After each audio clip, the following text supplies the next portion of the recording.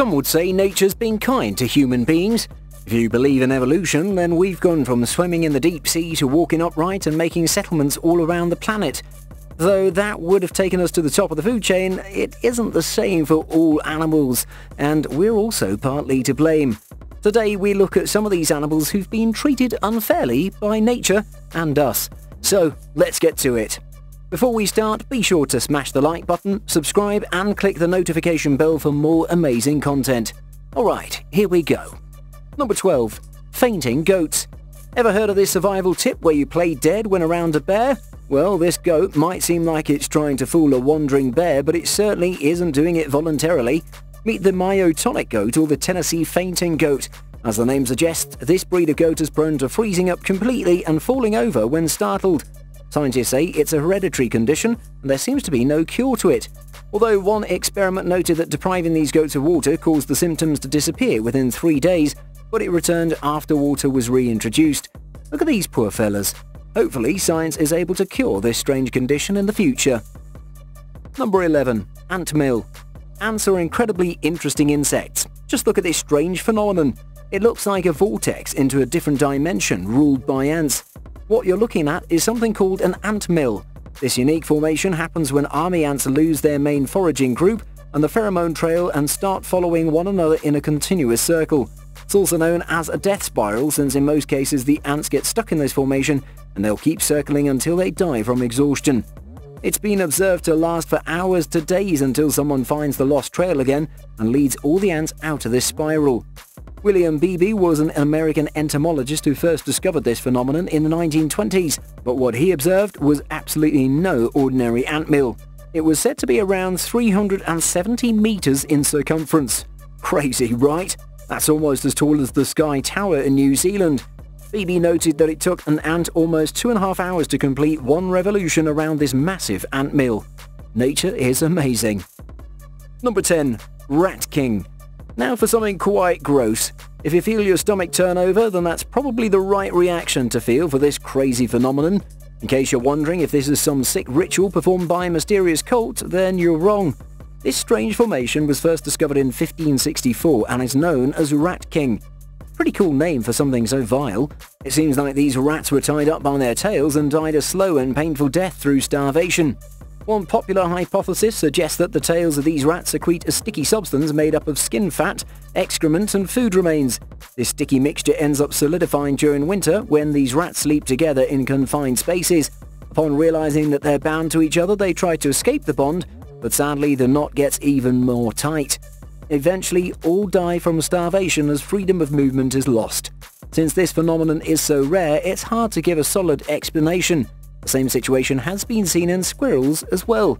Pretty strange stuff. Number 9. Spider in resin. Remember the movie Jurassic Park number 1, where John Hammond, the owner of the park, walks around with a walking stick with a resin tip? Well, the resin contained a trapped mosquito from the Jurassic era, and the DNA for all the dinosaurs within the park came from such insects stuck within the amber. Sure, it sounds far-fetched, but similar resins exist in real life. Here is an unlucky spider which was trapped in his amber, some believe for 20 million years. Imagine if we had the technology to recreate dinosaurs like in the movie. Maybe a real-life Jurassic Park isn't so far-fetched after all. Number 8. Antler Man. This is James Phillips, or locally known as the Antler Man, in his hometown of Three Forks, Montana. What's so special about him? Nothing much, just that he's collected over 15,000 antlers, horns and skulls over the past 60 years. His collection is so massive and impressive that he had to build a 30 by 64-foot building called the Horn House just to display them. Crazy? Maybe. Impressive? Definitely. Number 7. Self-cannibalism. Ever seen this symbol before? It's called the Ouroboros, which symbolizes the cycle of life, death and rebirth. It's also a symbol most often associated with alchemy. But we're not here to discuss about an ancient symbol. There is, in fact, a real-life version of the same. Snakes eating their own tails. Quite the strange sight. Why on earth are they eating themselves? Scientists say that this weird circumstance happens when a snake mistakes the movement of its own tail for that of prey. The naive snake doesn't waste any time losing a potential meal and jumps right at it and ends up doing this. Hey, does it eat itself until there's no more? Number 6. Hummingbirds. Think your life is hard? Probably not even close to the hummingbird. These tiny birds have an incredible high metabolism rate that they need to be constantly feeding. If a hummingbird goes without nectar for even 2 hours, it's game over for them. Just to sustain their metabolism and to continue survival, they have to collect nectar from at least 2,000 flowers every day. Imagine a life which is a constant hunt for food, one after the other until the very end. Sounds like hell. Because they're so tiny, any changes in the environment might mean the difference between life and death. Even droplets of rain would be equivalent to being hit on the head with rocks. Just be nice to them, okay? Number 5. Zombie moose.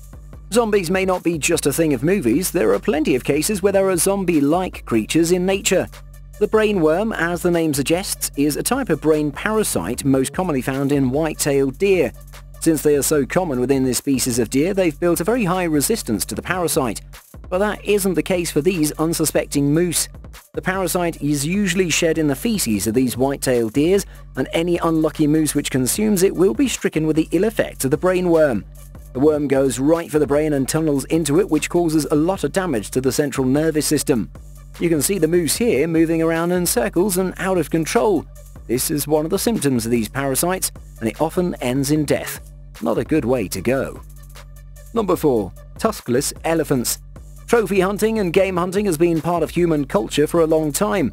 While this tradition continued for centuries, people didn't really think far ahead. In time, a lot of species were wiped to extinction. The modern elephants, for example, were heavily hunted for their precious ivory tusks. It's been estimated that in the 16th century there were 26 million elephants which roamed the African continent. Guess how many there are now? Less than 500,000, and all due to extensive poaching done across the planet for their tusks. These ivory tusks are a high-value commodity in various markets in Asia. Traded for thousands of dollars, the ivory is used to create different types of handcrafted artwork and jewelry.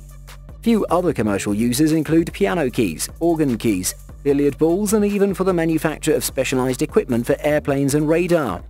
After reducing their numbers to such low numbers, a lot of conservation programs have come into the picture.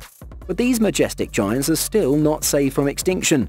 Strangely, it seems that nature may have come to the rescue with this odd genetic occurrence. It's been noted that in recent decades a lot of these African elephants are born without their tusks. Constant poaching of elephants with tusks means that those born without tusks are more likely to survive. Without the tusks, poachers have got nothing to salvage, pack up their bags and look for a different career. Number 3. US-Mexico border. The wall designed to keep illegal immigrants might be doing a lot more damage than good. The US-Mexico border wall has managed to separate countless wildlife from its natural territory, and it doesn't look good. The area is rich in life and is home to many rare and endangered species.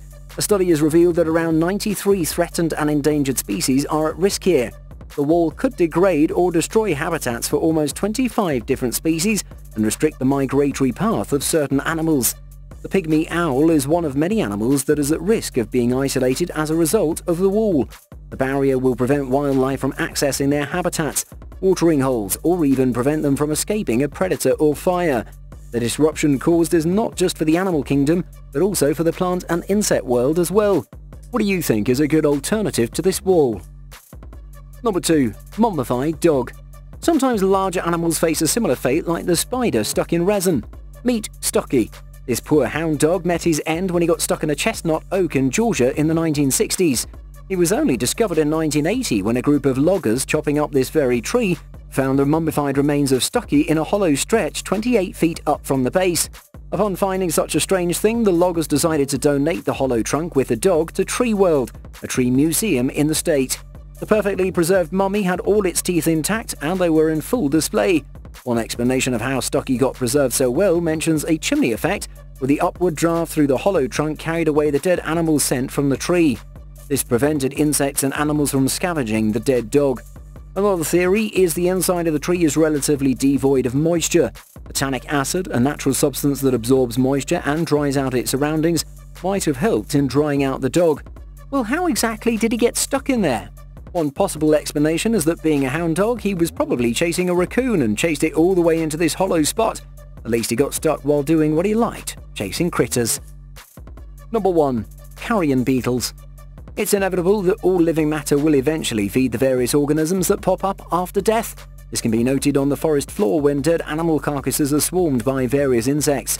Meet the carrion beetles, for example. They usually show up wherever there's decaying flesh, dung, or fungi. They are nature's janitors and help in cleaning up the environment by picking the bones clean.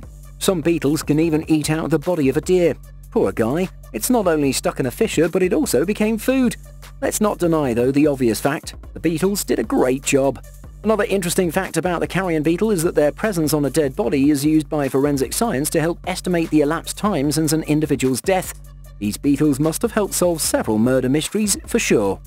Well, those are a few animals who've had it rough and were probably treated unfairly by nature and humans. What do you think about them? We'd love to hear your thoughts. Comment, and before you go, be sure to smash the like button, share and subscribe. See ya!